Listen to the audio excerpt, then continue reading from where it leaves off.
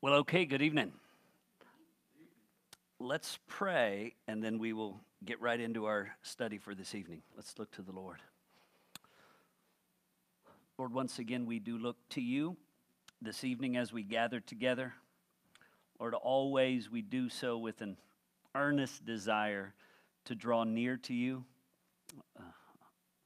a prayer that you would be pleased to grant us a clear understanding of your word and how it instructs us and how it applies to our lives, and that you would continue to help us to grow in grace and knowledge of our Lord and Savior Jesus Christ. Pray, God, that you would help me to speak these things simply and clearly, and that we would fix clear from your word in our mind that we are yours.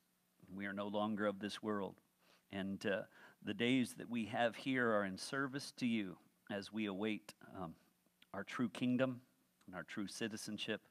We just pray that the thoughts we consider this evening would be just very helpful in terms of our worldview and very practical in terms of our world engagement. In Jesus' name we pray. Amen. In 2 Peter chapter 2, verse 11, God's word says this. It's quite simple and quite clear as he writes to believers, beloved. So again, with the statement, a simple introduction of beloved, you get a sense of the tone of it. It is a gracious tone. It is a loving tone. And it's okay to be gracious and loving, as well as a little bit urgent and imploring. There is in its loving expression, nonetheless, a firm expectation. Beloved, I urge you as sojourners and exiles to abstain from the passions of the flesh, which wage war against your soul. And that's the simple idea that we're going to consider this evening from the scriptures, is this idea that we are sojourners and exiles. Now, clearly, that passage I read, you can immediately find a practical application of being sojourners and exiles. Correct? I mean, none of this takes, and the goal whenever we study the scripture is to see what it plainly and clearly says. Noting for you, if you would, when we begin it with sort of a lexical study, how should we view ourselves in this world? This is an answer to that question, one of the answers to that question. We should view ourselves as not belonging to this world, but as belonging to God, as sojourners and exiles. Now again, most of us in our common speech, I don't know, in daily conversation, probably me more than you because of the context in which I live, but how often you use the term sojourners or exiles. Of course, if you're using the King James, you might say pilgrims, but we use that most exclusively during the Thanksgiving season, with strange notions in our mind. But what I've put there for you there is the amalgam of different words that are used in the different translations that communicate this concept. And so among them you see sojourners, to which we would understand the idea of travelers, those passing through. Exiles, people who are in a place that is not really their place. Their place is elsewhere, but for now, they're here as exiles. The New American Standard says aliens, of which can also bring peculiar notions to mind. But nonetheless, we still use that term, resident alien, for those who have come from other countries. Foreigners, and you see these terms. Now, what I've given you also down below, one of the challenges you'll see if you look at these in translations is basically these two words are almost the same thing. And the meanings so overlap that it's really doubled up for emphasis. And so I've given you, for your own enjoyment, really some of the words there, or the words in this passage, which is paroikous. Now, and then the second one is parapademus. These words in the Greek, I've given you the lexicon meanings, and you'll see how useful they are, particularly in the first one, in the Freeburg lexicon. It says this and carries this sense as you go down further. Metaphorically, using a term that usually is for literal foreigners who aren't our people but have moved in among us. Metaphorically, when it's used in the New Testament, it seems to, according to Freeburg's lexicon, carry this sense: a Christian whose real home is in heaven, one who lives for a while on earth. Again, you see that idea carried out down in Thayer's lexicon, where it speaks of we having a different citizenship and a different kingdom. Now, again, part of the challenge of this notion is we are in this world, correct? And as such, we are often, in our minds, dual citizens of some sort. We have a citizenship in our own country and in our nation. But imagine this: if you were to be one who had dual citizenship with just randomly the U.S. and China. And let's hypothetically say that those two nations went to war. Okay, you can't actually fight for both nations in that war, could you? It'd be pretty subversive. So ultimately, when those two citizenships end up being at war, that's when an individual will clearly determine which one is the more important to me. Which one will I fight for? Which one will I die for? And it would be uncomfortable were they living it up here in America, and then all of a sudden at fighting time they change allegiances. You would expect that how and where they live to some extent would affect their allegiance. I'm hoping your mind is working up some spiritual analogies on the things that I'm saying to you, but we'll trace some of these things out. Again, moving down to the second word, both of them basically can mean foreigner, stranger, sojourner. In the second word, again, looking at Freeburg's lexicon, it says figuratively of Christians as not counting this earth as their home.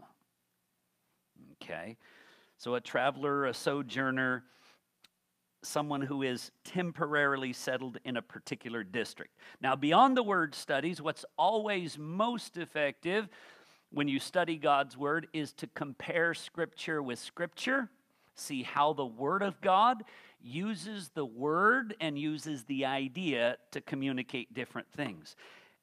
And it's interesting because when we go into the Word of God, we're going to see individuals that we know well, and that for the totality of their life, they were deemed to be sojourners and exiles. Now, for some of us, not coming from a nomadic, vagabond, traveling background, the idea that we would be pulling up our tent and moving every few years could be a little unnerving. Those who have moved after being in one place for any particular length of time, the very task of packing and moving is miserable and arduous. But if you know you're kind of gonna be moving again in a few months, gonna be moving again in a few years, then you probably would start to say to yourself, you know what? Gonna kind of minimize during this season so that when it comes moving time, it doesn't get on me. Again, some of these thoughts I'm putting out there, and some of the discussion and additional practical application, my expectation are these are conversations you all have in your households or with your dear close believing friends.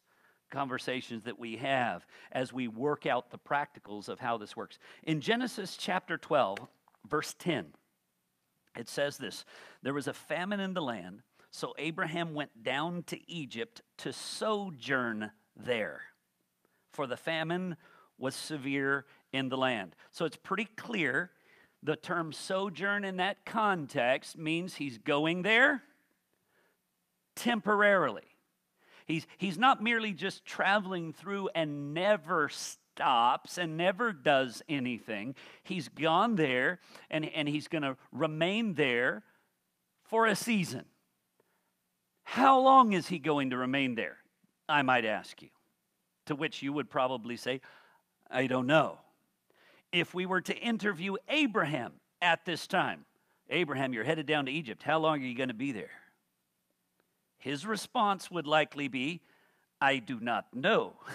I'm there for the duration of the famine, and then when it is good and sufficiently fruitful, then I will be coming back.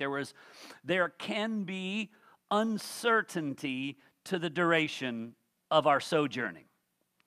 And without question, with regard to the life that is allotted to us in this world, I might interview you and say, how many years are you going to live? To which most of us will reply with a degree of uncertainty, right? And so again, can we predict how long the person sitting behind us will live? How long even our children will live? Not that any parents ever want to outlive their children, but we know that it happens. And we know that there are things that are out of our hands. And it's good to know that. Now, I would say, like Abraham's experience, who then would ultimately be the one determining how long he would be sojourning in Egypt before he could return? The proper answer would be, well, whoever it is that is in control of the famine and then the growth and the harvest, which happens to be, anyone want to hazard a guess? God. And so it is a significant parallel to us as well. How long you or I will be sojourning in this earth is in the hands of God, which is exactly where we would want it. Now let's go on to the unnumbered pages today. Sorry about that. Page 2, which now is Genesis 15:13 at the top. Then the Lord said to Abram, know for certain that your offspring will be sojourners in a land that is not theirs, and will be servants there. So again, a good healthy emphasis in that. When you're a sojourner, the land is not yours. And there's a real sense in which us as believers kind of grasp that actually everything that we have isn't ours. There is a stewardship. It has been granted to us to make use of it, to give thanks and praise to God. But the highest heavens, the earth, and all that is in it belong to the Lord. And so it is not theirs, and they will be afflicted for 400 years. Now, I've brought up this verse, even though it seems relatively obvious, because of the emphasis on the fact that sojourning means that's not where you lock in, that's not where you have your primary sense of ownership and belonging. And also here, though I said about Abraham, he had a great degree of uncertainty, but we knew who was controlling those factors that would be uncertain for him. I like this passage as well, because it does bring in from the other side. Though how long Abraham would be sojourning in Egypt was unknown to him, who knew exactly how long he would be there? And when his descendants would, through Joseph and them, would end up sojourning in Egypt, who knew exactly how long they would be there? And of course, the answer is once again clearly God. And so, what often happens when we rightly study the scriptures is we're often confronted with the creator, creature, sovereign, servant. And this great distinction between us. Once again in this, we are the passers-by, we are the pilgrims, we are the sojourners. He is the one who is working out all of the details that we have not control over. Also, Genesis 17, verse 8. I will give to you and to your offspring after you the land of your sojournings, all the land of Canaan, for an everlasting possession, and I will be their God. Again, in this context, the land of his sojourning, God had directed him where to go in terms of north and south and east and west, what would be the parameters and what would be the boundaries of his sojourning. So what I'm trying to get us to see in this is it's not random rambling. Even the times that we think, I don't know what's going on here. We are sojourning in this world, and God is absolutely in control, working his purposes. Now, how many more of these do I want to that you can read the rest? Jump down with me to Leviticus 25. Because this is important. He had said, I will give to your offspring the land of your sojourning. So when you hear that, it initially comes to my ear, all right, he's just the traveler. They gonna be the owners. Doesn't it sound like that? It does. But we come to Leviticus and it still paints a slightly different picture to keep things in perspective. It says this, the land, they would be given the land. It was allotted by tribe, and then you could, if you were in dire financial circumstances, you could sell your land.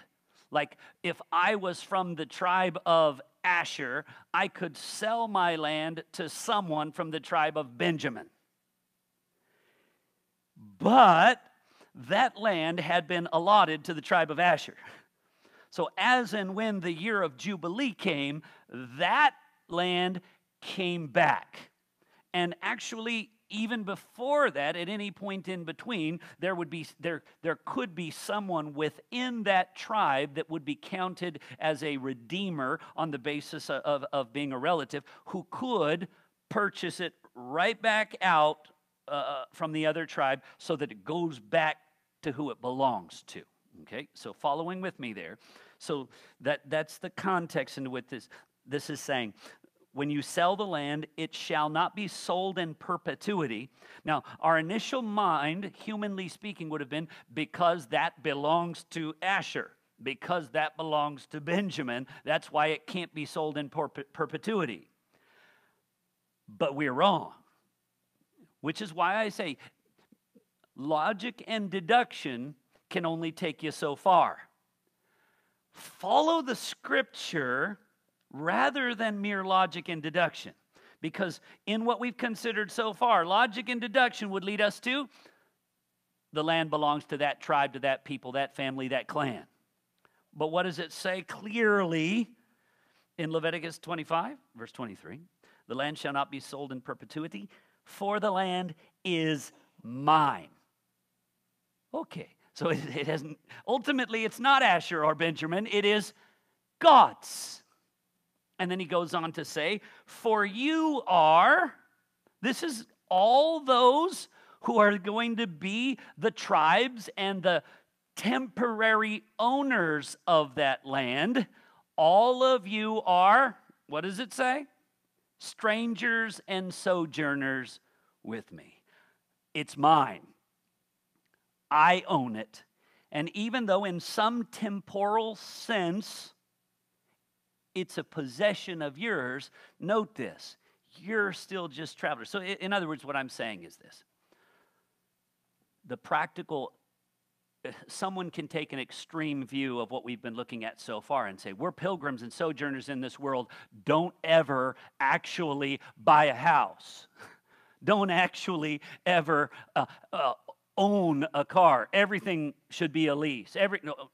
Or whatever it would be. People can go to an extreme, don't have any possessions. That's not the case. The thing is this, even when you have, in some practical, experiential sense, earthly possessions, know this, they're His. Okay? And know this, even as you have a responsibility, a stewardship, and sometimes owning something is way better stewardship at times than just endlessly leasing with no equity and so on. But we do what we can do. But nonetheless, in that, even if I have some degree of temporal ownership, how ought I still think of myself? How ought they still think of themselves? Even though they would not, once they inherit the land, they would not necessarily be moving. And some of them would live in the land of their allotment all the days of their life and die in the land of their allotment. They were still to consider themselves sojourners and strangers. Okay? Carry on down just a little bit with me and let's see Psalm 39. Psalm 39 says this, "Hear my prayer, O Lord, and give ear to my cry. Hold not your peace at my tears, for I am a sojourner with you, a guest like all my fathers." And we say, wait a second, this is David, likely, King David. How is he a sojourner? How are all their fathers a sojourner? If you're talking merely according to the flesh, not all of his fathers were earthly sojourners. But he's taking it to a different level in terms of a worldview, in terms of an outlook that prevails in our hearts and mind, that keeps us from becoming unduly attached to the things and even places of this world. Let's go a little further in this context. He says, I am a sojourner. And in Psalm 39, it's important, I think we can see something of it, that our sojourning is but a short season. No matter how long we may think the journey is, it's not that long. In Psalm 39, from which we just read verse 12, it says this earlier in that chapter, "O Lord, make me know my end, and what is the measure of my days? Let me know how fleeting I am." If God reveals to us how fleeting we are, how short this lifespan really is, that is so helpful, isn't it, in terms of being able to not be overly attached to the things, the places, and to some degree even the peoples of this world. We remember Jesus at times would even tell his disciples, look, some of you must love me or more than your mother and your father, your wives, your children, yea, even your own lives. And some of them would leave houses and land and mothers and fathers in order to be his disciples. And that's not always easy. Not always, in our own estimation, optimal. But when you understand, hey, it's just for a few days. It's just for a little while. Then it's bearable, right? Because again, behold, you have made my days a few handbreadths. Again, with this specific reference, there were a number of different ways of measuring things in the days of the Scripture. You could measure things with a cubit, which is about 18 inches. But one of the basic, simple, small methods of measurement was a handbreadth. So that spoke of a small measure of a small measurement. It would be less than a cubit. And here it says, you have made my days a few handbreadths. It's not very many. It's not very far. And my lifetime is as nothing before you. Surely all mankind stands as a mere breath. Now, I'm not a medical professional, and I don't know the official statistics on how long it takes to exhale or inhale, or maybe a combination of the two. But I'm pretty sure it doesn't take longer than a few seconds. Yes? And so, again, this is with a sense of eternity.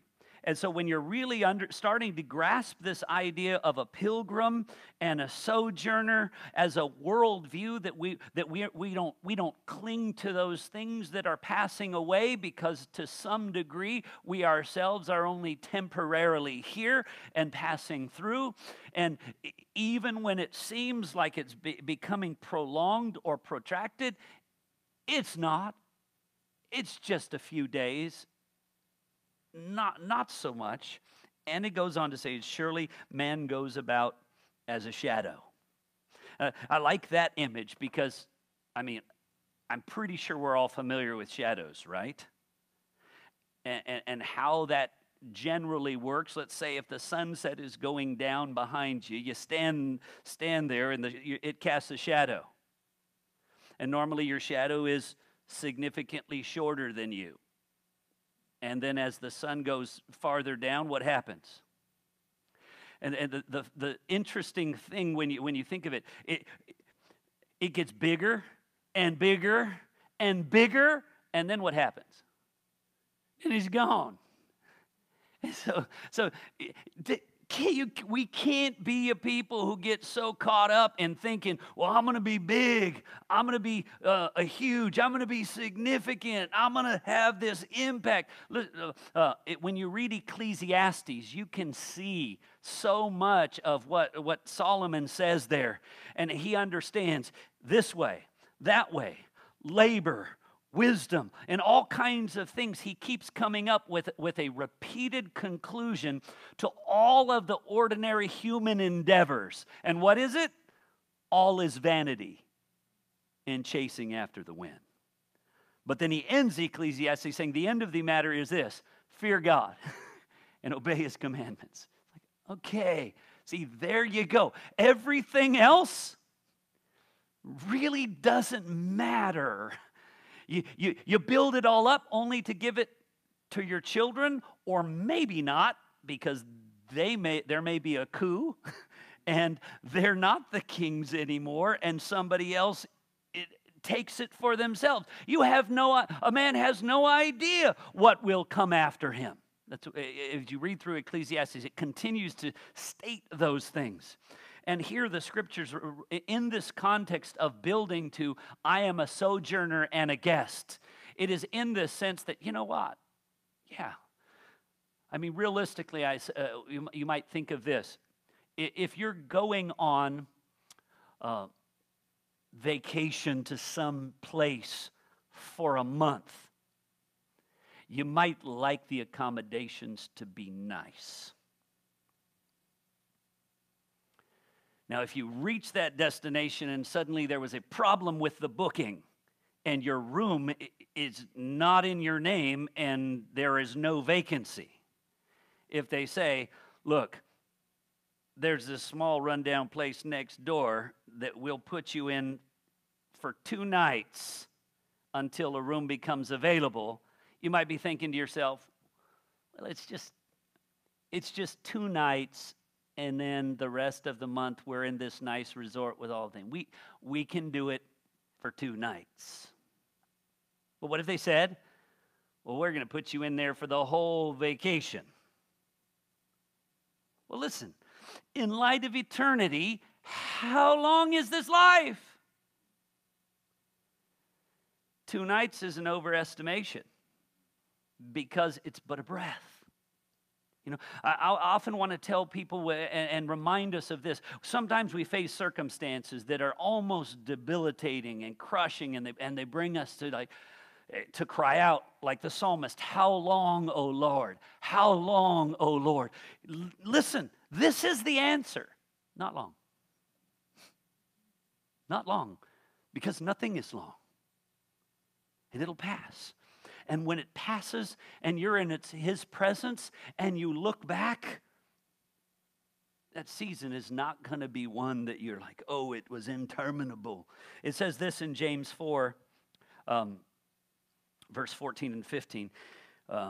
You do not know what tomorrow brings. For those who are making plans to go, to travel, to profit. And again, he doesn't scold the making of plans. He scolds the presumptuous making of plans as if the outcome is within our power. Instead of a plan that recognizes its dependence on God's will for success, accomplishment, outcome. But here, in the context of that, he reminds them of a strong statement here. You do not know what tomorrow brings. You're talking about what's going to happen a year from now when you return. You're planning what's going to happen when you return a year from now, having made a profit. You don't know what happens tomorrow. You know, you don't know if even in packing for the journey, you meet your end. You don't. And he's not even done. He goes on to expand on that and says, what is your life? Now, this is now taking from the Old Testament to the New Testament so that we again see the beautiful harmony and consistency of God's Word. For you are a mist that appears for a little while and then vanishes. Now, this word is a word that can refer to a mist that we sometimes rise up in the morning and there will be a mist there and it does not last the duration of the day. This is also a common word that would be used to refer to steam. Now, I don't know if anyone here has ever gone to the extent to boil water, but if you have, you've seen steam rising from it, correct? How long does it last? Does the steam even last to the ceiling? In my experience, not. I guess potentially it could. But it's just here and gone. Again, your mind should go back to hand breaths, a mist, a vapor, a shadow. It just is so short and fleeting. A little time, then it vanishes. Instead, you ought to say, if the Lord wills, we will live and do this or that. That part, when I often hear this passage spoke on and taught on, there's much truth that's unpacked from this.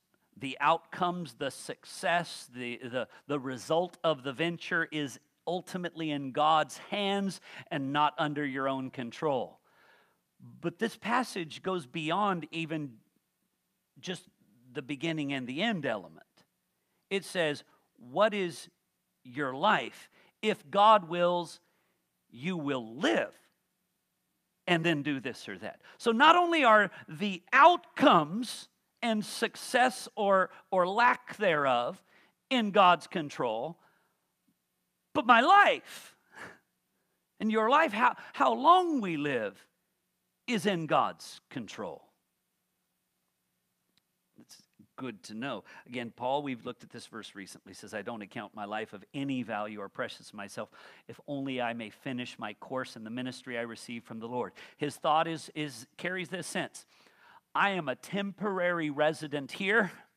I do not know how long I am going to be stationed in this place. And while I'm here, it's not going to be, in my mind, I think of the ambassador who was stationed to Mauritius. Mauritius, for those of you who don't know, is an island in the Indian Ocean. The exterior part of the island of Mauritius is absolute picture postcard paradise. Yeah, it is such that the claim there is that Mark Twain, when he visited there, said that God made Mauritius first and was so pleased with it, he fashioned heaven after it. Which is clearly false, okay? Mark Twain is not a theologian. But the point is it's a beautiful place. Yet, we were there during 9/11. And I will tell you this, the person whose responsibility it was to represent the United States there were a lot of meetings going on. We, as all the American citizens, were called for a meeting at the residence, and it was explained, this is the position, these are the concerns, these are the cares, and they were in meetings every day. They, in that place, in that time, under those circumstances, had a stewardship and a responsibility to carry out and to communicate what needed to be conveyed. You know what wouldn't have made sense? They're out at the beach sunbathing. They're snorkeling. Now, I'm not saying there's no place for recreation, there's no place for rest. Don't carry it to an imbalanced extreme. That's not what I'm saying. But I will tell you this.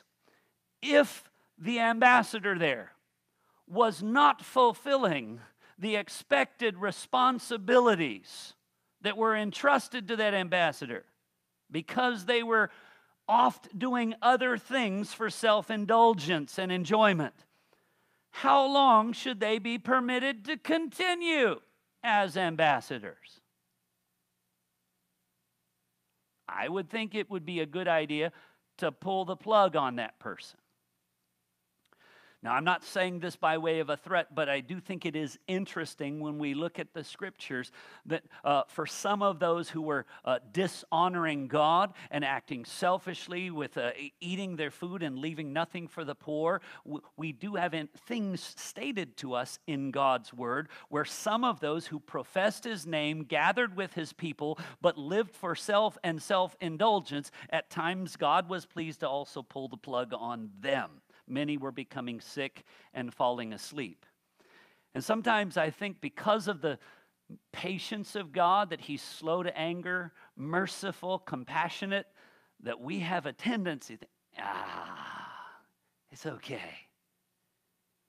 And again, we don't have to have this agitation and think that He's just looking for one misstep. No, but it should be in our hearts. I don't know how many days He's allotted to me. Sometimes I think among believers, one of the things that we might ask ourselves, or even professing believers for sure, one of the things we might ask ourselves to test our hearts would be the simple question: if you knew with certainty that God was coming back a week from today, what would you do this week?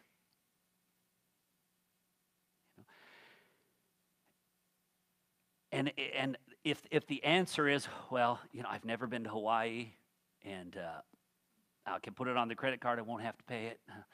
I'm going. Or if those are the things that start to pop up in our mind, it's like, what?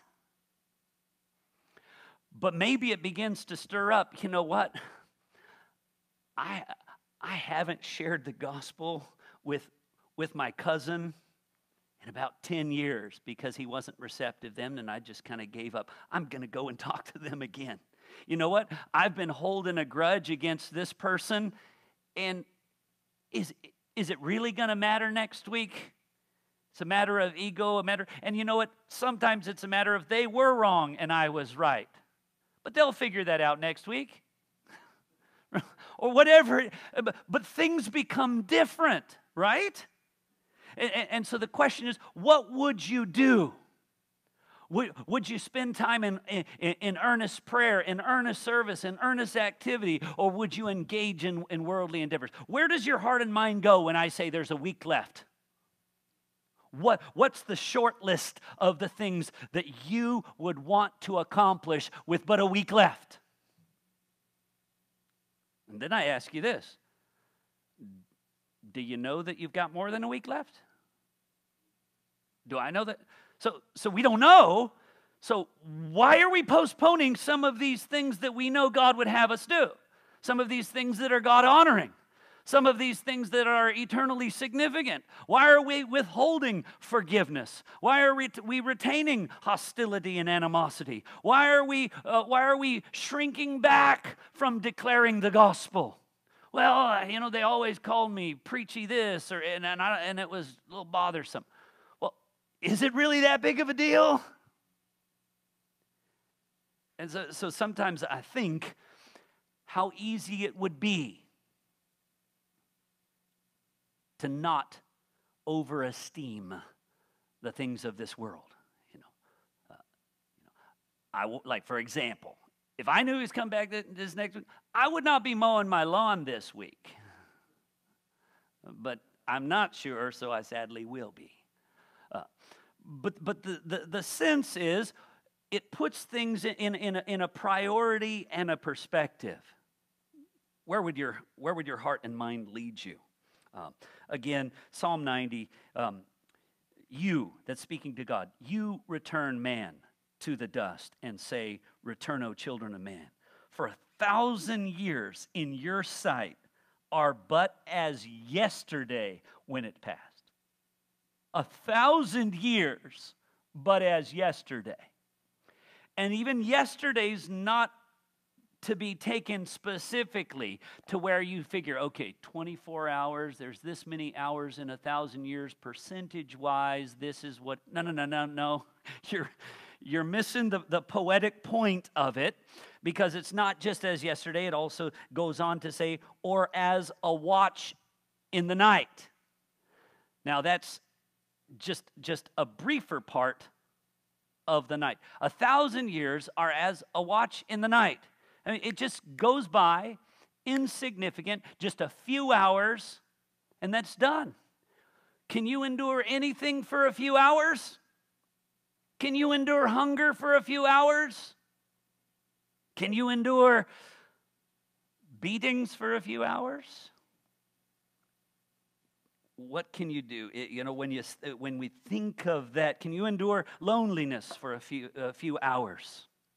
I mean, it's peculiar. Like I said, I think this last week, it's peculiar. The uniquely affluent suffering that takes place in our modern world. Oh, I haven't seen my friends in. Yeah, some people haven't seen food. And you probably have seen your friends on FaceTime or in some way like that, and I'm isolated, and we have all these complaints for what ultimately are pretty insignificant things. And some of the things now, and it really shocks me, we're living in an age where some of the times people are saying, because of the isolation, and at times they're isolated at home with family. So, I mean, why not enjoy that? You're not alone when you're with the family. But now they're saying, because of this, how many people are going to take their lives? What? Why are they taking their life? Because, I don't understand all the secret inner workings of individuals. And that they would rather not suffer those things than to give up their life. And then I think from the other side, but we have life eternal. What would we not suffer for the few days given to us on such the other side? All right, time is running, so I've got to run. Come on down with me to point 2. So, how should we view ourselves in this world? Short time. Pilgrims, sojourners. I'm not going to say transients, hobos, but we should nonetheless see ourselves as those who, this is not our ultimate destination. This is not our ultimate possession. We have a higher prize than this. So how should we live? A few thoughts come out, and I'll just unpack these a little bit, and then, like I said, leave these for your own further discussion in your homes. In Psalm 119, verse 19 and 20, he says this, I am a sojourner on the earth. Hide not your commandments from me. My soul is consumed with longing for your rules at all times. This is one of the things that I'm tempted to ask brothers and sisters in Christ around the world these days. Now that you've got more time, potentially more freedom, I don't have time to really, really, really pray, and I don't have time to really read and study God's Word. So now that you do, are you? I hope so, but in the process, we may be learning something like, okay, maybe the problem wasn't a lack of time. Maybe that was an excuse. And I got something to prayerfully work on right now, for God to increase my hunger, for God to open my eyes to behold wondrous things out of His law, for God to stir up within me a greater desire, because I've realized what my claimed excuse was a fraud. And I want to be the guy who desires His Word more. I want to be the woman who's earnest in prayer. You know, I want to be that person. And so now that the excuses has been stripped away, I've realized I'm not that person. Steps ought to be taken. Love Psalm 119, verse 54 as well. Your statutes have been my song in the house of my sojourning. There is just a passion for God's Word. How should we live as exiles? A passion for God's Word. How about that? All that we will see in the next few points that I make will ultimately flow out of that. A passion for God's Word is what's going to expose you to the fact that the Scriptures set forth Christ as our priority. It's going to expose you to the fact that we're to have a peculiar obedience to Christ. It's going to expose you to the fact that we're to have a patterned walk that accords with the cross of Christ. How do you learn any of those things? It comes from a passion for the Word of God. So it starts there and then it builds. Hebrews chapter 11 says this, and now we're moving from Old Testament to New Testament. It says, these all, the Old Testament saints, died in faith, not having received the promise, but having seen them and greeted them from afar, and having acknowledged that they were strangers and exiles on the earth. They all acknowledged that. It is indeed due time. We acknowledge that too.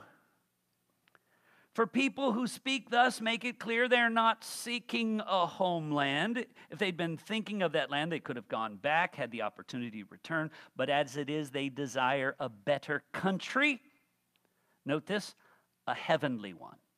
So this better country isn't just that the land we had, there's better out there. It's not that there's better out there. It's that there's better up there.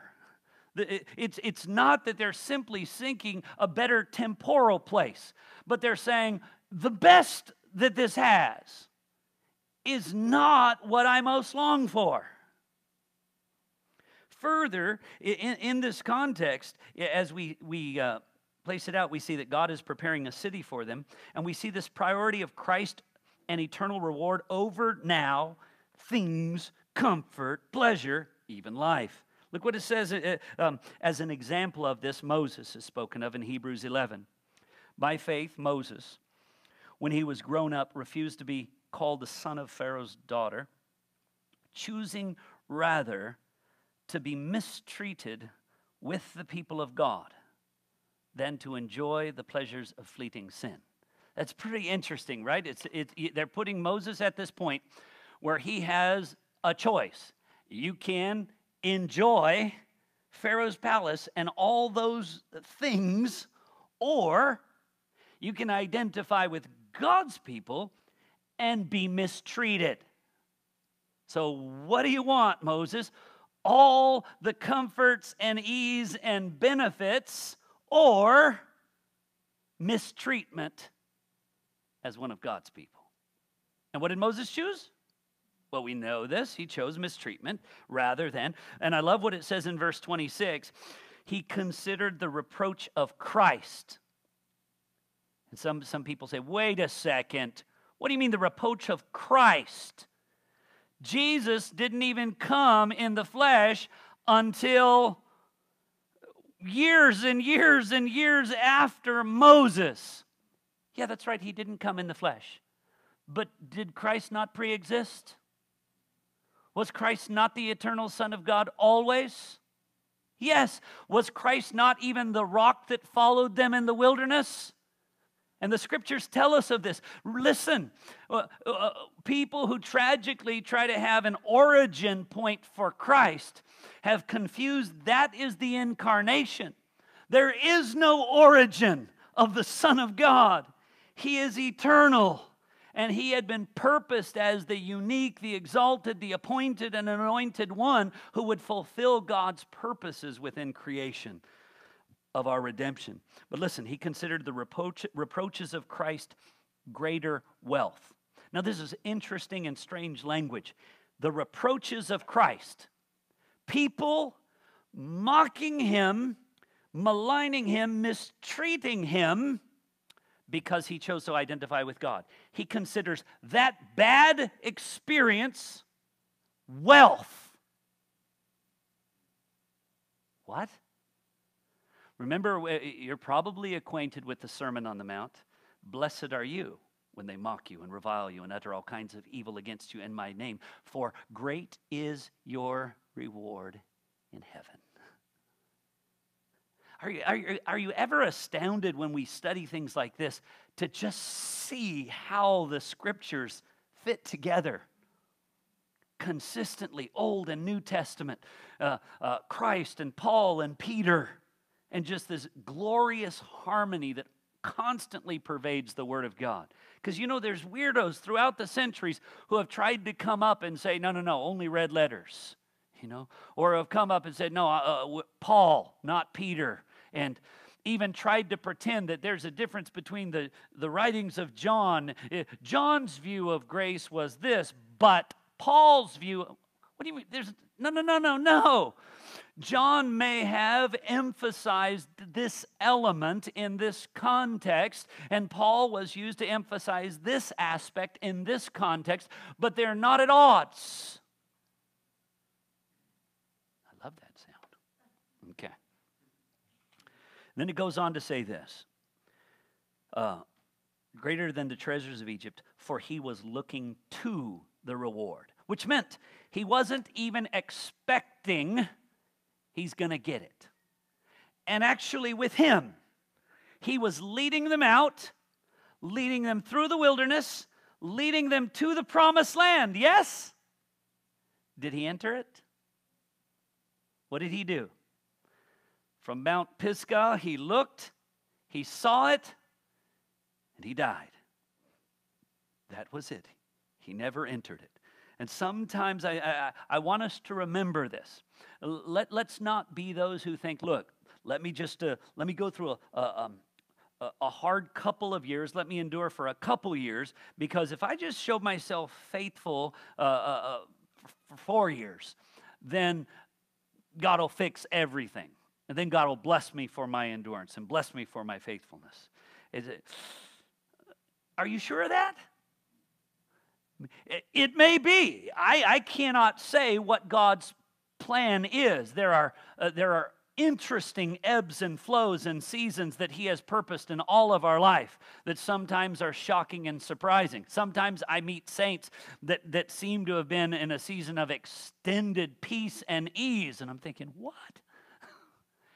And then others who find very little of that.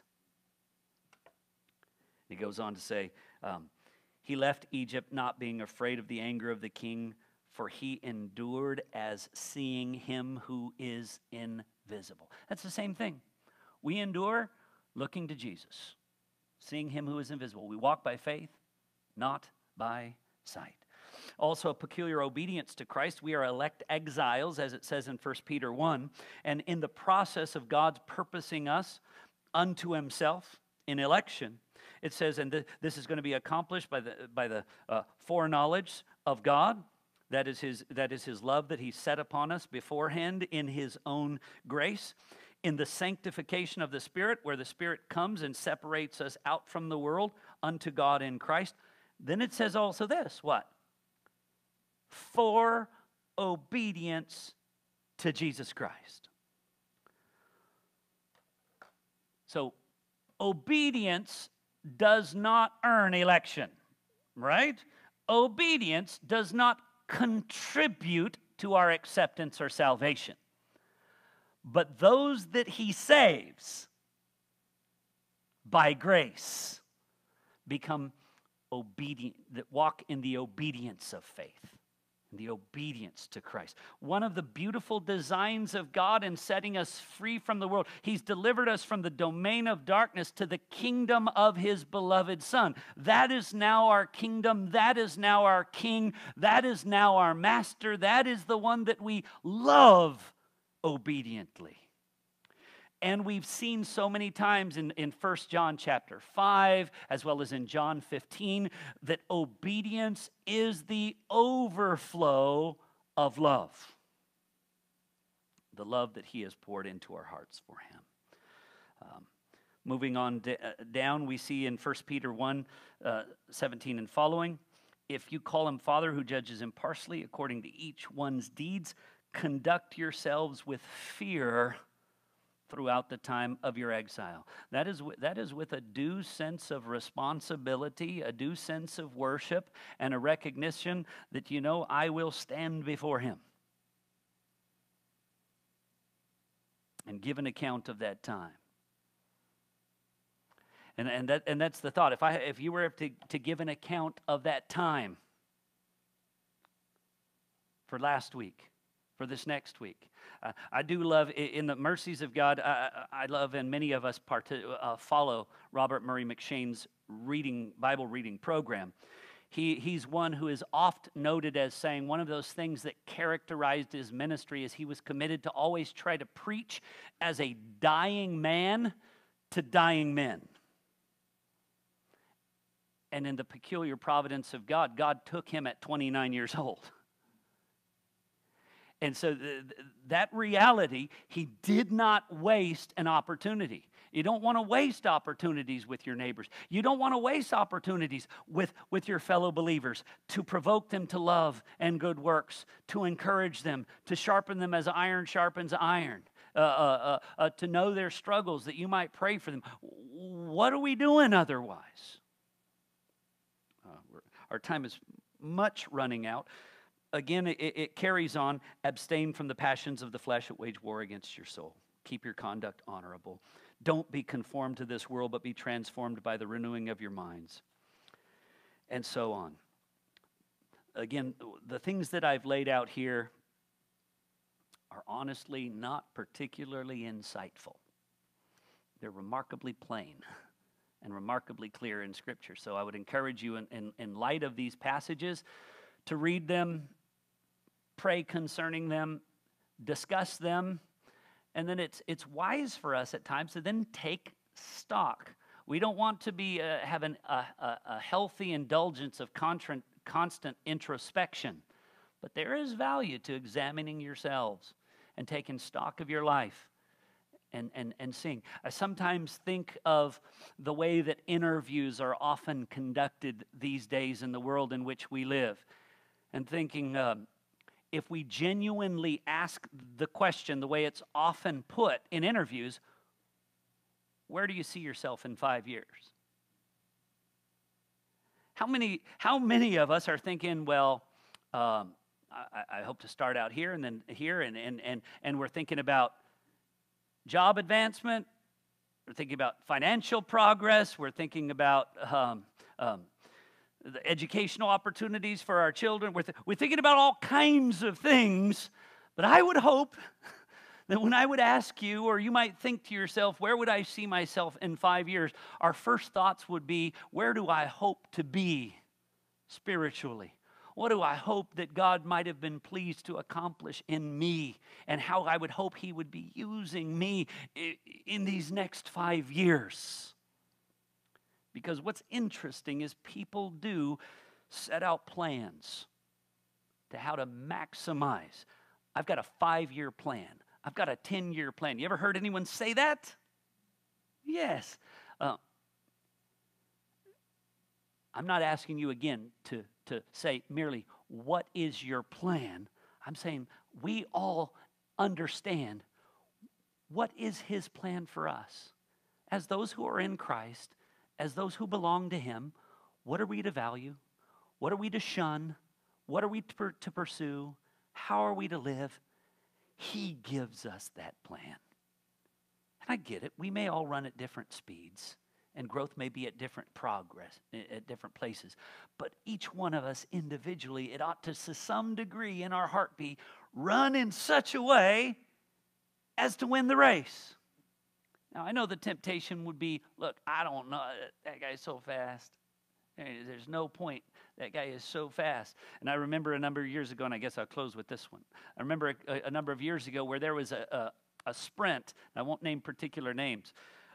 And as this race was set, it was a given that a particular runner was going to win the 100 meters. It was just a given. On your mark, get set, false start. All right, let's line them back up. Your mark, get set, false start. The rule of the meet was, if there is a second false start, whoever false started was disqualified. The guaranteed winner did not get to run the race. So just an interesting notion for all the guys who maybe didn't train to maximum level and hadn't, whatever it was, you don't know. The whole point is you just do your best. All right, let's pray. And then, again, I urge you to read through these. That's why I put these together. And you can see that most of what it is the Word of God. Read it prayerfully. Read it conversationally. Read it contemplatively.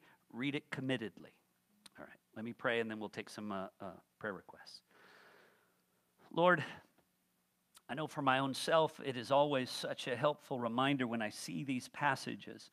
It just seems that the nature of life in this world and the things that we're exposed to around us promote some degrees of worldliness, value the things that ultimately are vanity, and there are still the passions of the flesh which wage war against us, desiring to some degree the fleeting pleasures. I pray once again, as we've considered these things tonight, that you would grant us to see with spiritual hearts and eyes a greater value and a greater treasure, that is Christ. Loss, sacrifice, mistreatment, suffering, struggling for Christ is of far greater value than anything else. And Lord, I pray that we would recognize that the time that we have here is time you've allotted to us. The place that we are here is the place that you have placed us. Oh God, may we be faithful stewards of the time of exile that's been given to us. Lord, we pray that you would stir us up afresh, even in these days of so much confusion and uncertainty around us. Lord, I pray that we would not be slothful in zeal, but that you would stir us up in our hearts by your Spirit to love and good works, and that we would seek to provoke and promote those things in one another. God, we pray that you would engage us by your word and Spirit, and that you would move us to engage the household of God and our neighbors at large. Oh God, use us for your name, for your kingdom, for your glory, because it is to that kingdom that you have moved us to, that kingdom that we belong, that our ultimate allegiance is for. We thank you for Christ who was given for us. And in Jesus' name we pray these things. Amen.